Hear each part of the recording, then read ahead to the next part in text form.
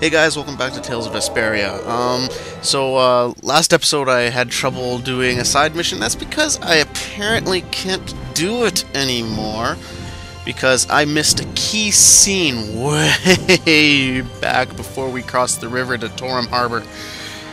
Basically, before you enter Rigo's palace, the one where you Raven tricks you again, or whatever.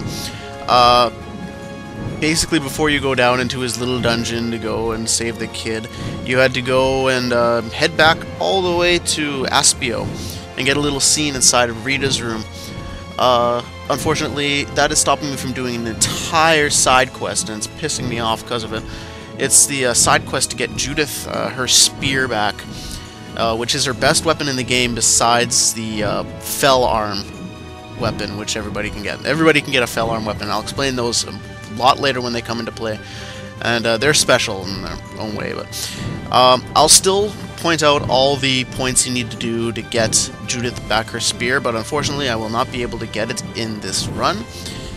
First Zoggy, second form, and now this, and apparently I can't fly through a pillar. Anyways, and now for another little more of a technical glitch. My audio commentary here got a little messed up, and I have to do this post-commentated. So this episode, and probably a little bit, I don't know how much more, is going to be post-commentated. But as an apology for missing the scene and screwing up the side quest, we are going to go fight a Giganto Monster. That's what I was thinking of. Anyways, to do so, you just want to head back to Mount Temza. You could have actually done this when you were first on Mount Temza, but all you had to do was get to the first scene with Judith, then you could have just headed back and it's to near the entrance. So that's where we're going to go right now. And I'm just going to head out. I'm just heading out to save here quickly, because it's a good idea to save before you fight a Giganto Monster. They tend to be a little tough. I don't know. It's just my personal opinion. Anyways, this Giganto Monster is an aerial one, so you want to have some air attacking moves with you when you do this one. There you can see him right there. Yay, and we're going to go, and I fail at shooting.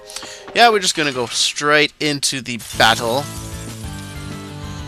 And, yeah, so, magic lens, and we got, Pterobronc, 168,000 hit points. I don't think he's that much tougher than Medusa Butterfly. Like, Medusa Butterfly was only level 45. Anyways, yeah, as I said, this guy is an aerial one. And actually, overall, I think he's a little bit easier than Medusa Butterfly and Hermit Drill. Just because by this point, he's not that much stronger than Medusa Butterfly, and you've probably gained a few more levels. Like, Medusa Butterfly was level 45, and you've probably gained more than that on Mount Temza alone. Like, yeah.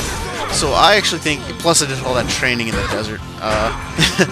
Anyways, when he uses over limit, you should really back away, because he will spam attacks and just take you out quickly and very painfully.